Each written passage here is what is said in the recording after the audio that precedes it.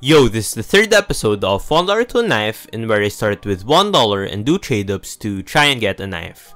And from the last video, we now have $12.83 in our Steam balance, so that's really nice.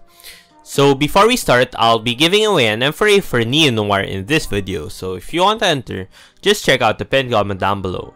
Now, let's go to the sponsor for this video, Skins Monkey. So Skins Monkey is a trading site where you can trade your skins instantly. So the site is currently giving away free money of up to $5 if you press free $5 and put in my code elsu. So all you have to do to trade your skins is search for the skins that you want, then put in the skins that you don't want, and then press trade your skins. But as you can see here, I am lacking a few dollars to complete my trade, but by putting in my code elsu, I can get a free $2.50, so thanks Skins Monkey. So after clicking trade your skins, I got my skins instantly, so that is really nice. So if you don't have any skins to trade, you can also top up your balance with credit card and crypto, and they give you a 35% bonus for this, so that is really nice. So anyway, Skins Monkey is a really nice site, so make sure to check them out. Link will be in the description.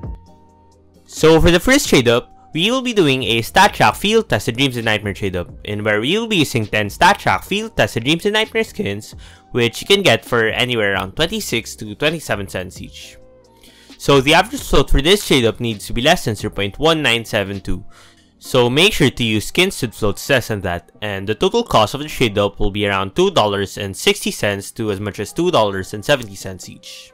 For the outcomes, this is a simple trade up since we get a $5 profit with the USP Ticket to Hell and the M4A1 Night Terror, then lose around $1 to $2 with the rest of the outcomes. So I tell you guys, this is a very profitable trade up with an ROI of 35.34%, so that's really nice. So for my first attempt at this trade up, we did get an XM Zombie Offensive, which is a $1.42 loss. But for the second trade up, we luckily got the USP Ticket to Hell, which is a $4.80 profit, which is really nice. So these two trade ups now puts our total up to $16.21 each, so hopefully we can get even more profits in our next few trade ups. So for the next trade up, we will be doing another cheap trade up in where we will be using 6 minimal wear revolver skins for 19 cents each and 4 factory new clutch skins for 20 cents each. So the average float for this trade up needs to be less than 0.07, so I recommend using minimal wear revolver skins with floats less than 0.095 and factory new clutch skins with floats less than 0.035. So the total cost of the trade up will be $1.94 each. For the outcomes, we get a $3 profit with the Negev, then around a $1.30 profit with the Tech-9 Avalanche, then a small profit with the rest of the revolver skins, and a small loss with the rest of the clutch skins. So we got the inputs to try this trade up out 3 times, and hopefully we can get a really nice profit here. And for the first trade up, we got a Bison Fuel Rod, which is a small profit, so I guess I'll take that. And for the second trade up, we unfortunately got a clutch skin, which is an 83 cents loss. And for the last and final trade up, let's see what we're going to get. 3, 2, 1. We got the SG Tiger Moth, which is actually a nice profit, but unfortunately we are still in the black in this trade up since that clutch loss does hurt a little bit.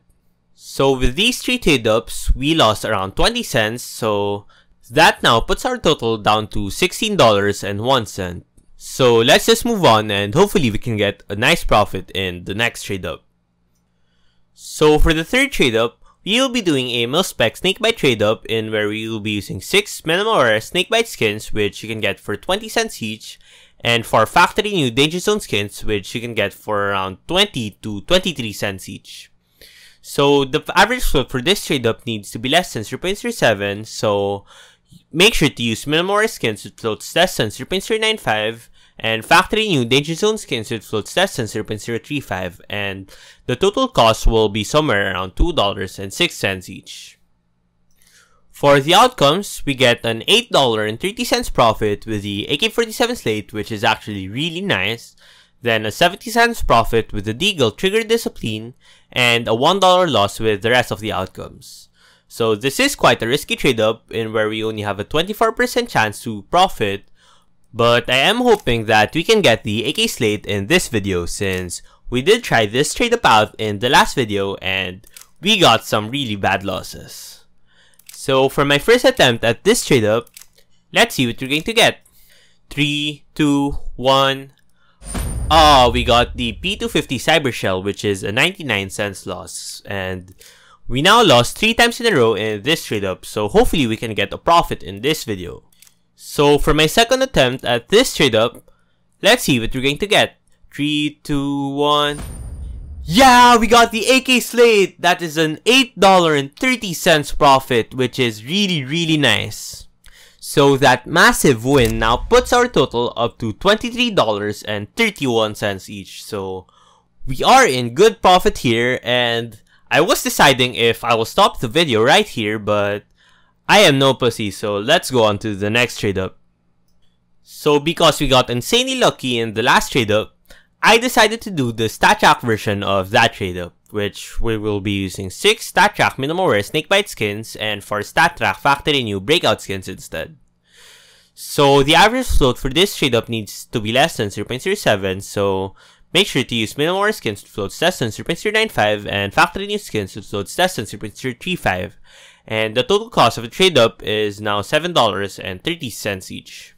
For the outcomes, this is basically just the last trade up on steroids, since we now get $30 with the AK Slate and the $3 profit with the Deagle Trigger Discipline, then lose around $4 with the rest of the outcomes. So getting a loss here will sting a lot.